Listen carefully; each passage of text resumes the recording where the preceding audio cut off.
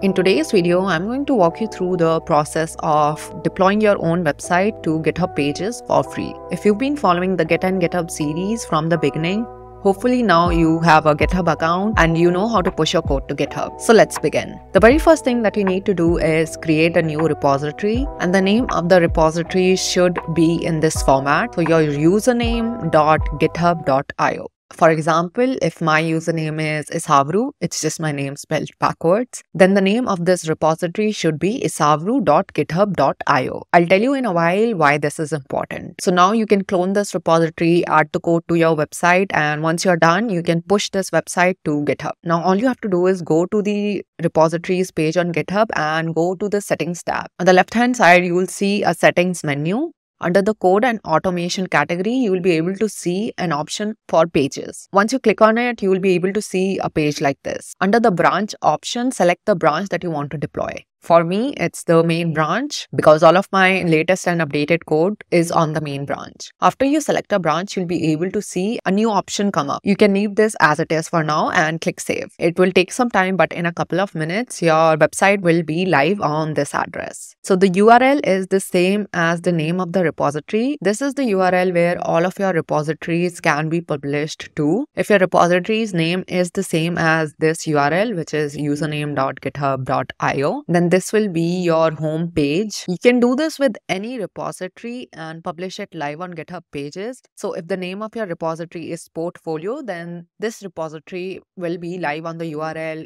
username.github.io / the repository's name. Only for the repository that is named the same as this URL will be live on the homepage. Make sure that your repository has an index.html file because this will be the default file that will be displayed on your homepage for every repository. If it does not have an index.html file, the page that will be rendered by default will be either your index.md file or your readme.md file. That's it for this video. In the next video, I am going to continue the Git series and talk about branches.